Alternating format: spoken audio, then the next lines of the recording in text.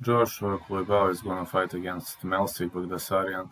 Melsik Baghdasaryan's kickboxing is pretty much amazing, and he is not on the tips of his toes, which is kind of weird for this fighting style, but man, Melsik is really doing a wonderful job in the stand-up, and Culibao is also a great stand-up fighter. More scrappy than Baghdasaryan, but Baghdasaryan's takedown defense pretty much rocks, and that's awesome. That's pretty much awesome. Gonna be a lively scrap. I predict both of these guys are gonna stand and bang. And if you try to shoot in, Melsik is having pretty much good scrambles, pretty much good sprawls. His takedown defense is on point. I believe he's a better striker than Joshua Culibao, but Culibao has a big right hand.